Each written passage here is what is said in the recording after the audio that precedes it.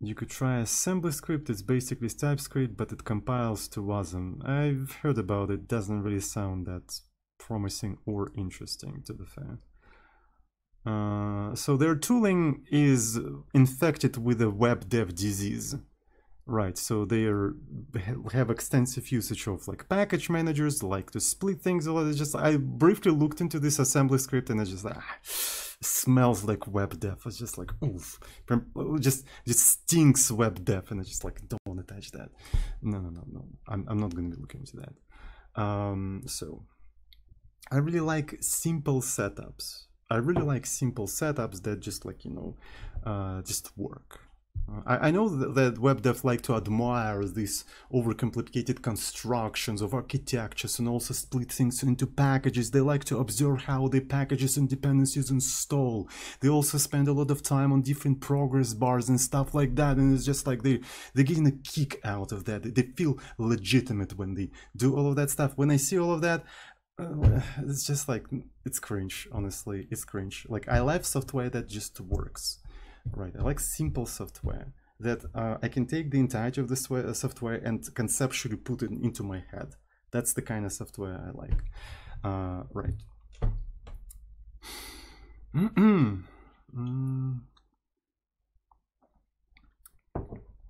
Likes to kiss. Yeah, exactly. You just have the whole web development, because I've worked in this kind of like environment.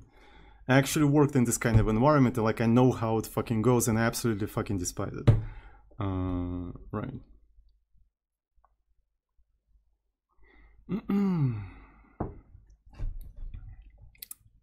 Absolutely fucking despise that scheiße.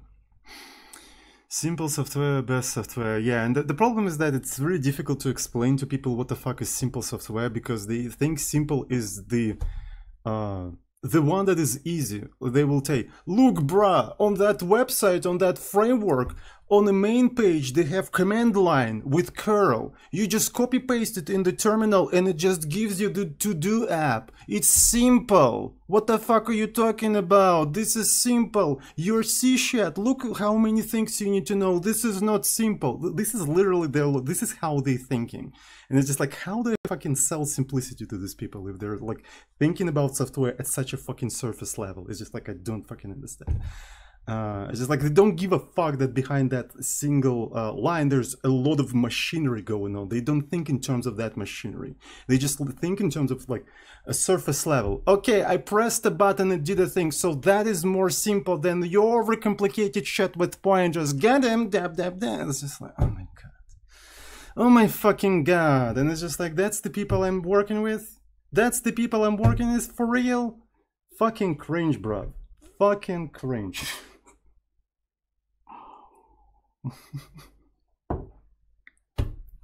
And the similar, exactly, like you can't argue with these people because they don't see the same thing you see.